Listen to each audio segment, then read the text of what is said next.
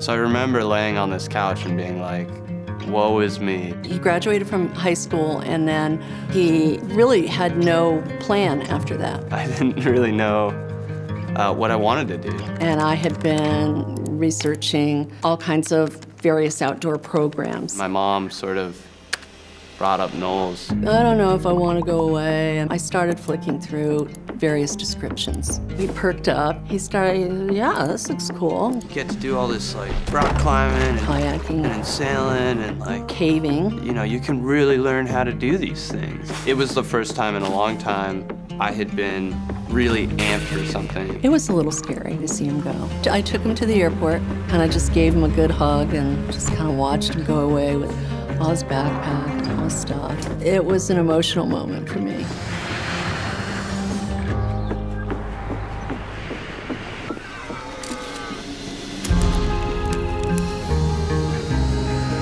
We had been sea kayaking through these fjords and coves and stuff. It started to get windy and we decided to get off the water. So we set up our tents. You know, I think we just sort of piled in and went to bed for the night. It rained. It really rained. Around 2 in the morning, one of my tent mates shakes me awake and they say, "Hey man, there's water in the tent." And I was like, "There's always water in the tent."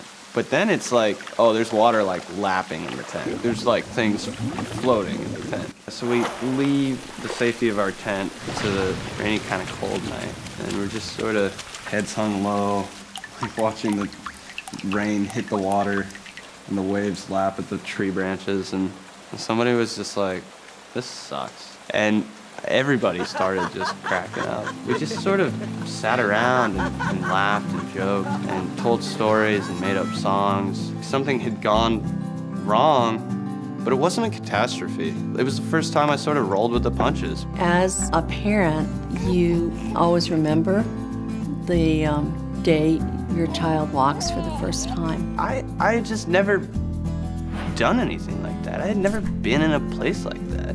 They get just this incredible look of elation on their faces. I can look back at that experience and I can sort of see its ramifications outside of the wilderness. They know that they've just accomplished something very remarkable, that the world will never look quite the same to them again. I realize perspective and your viewpoint can turn things around. When Ben came home from NOLS, he had that same look of elation on his face.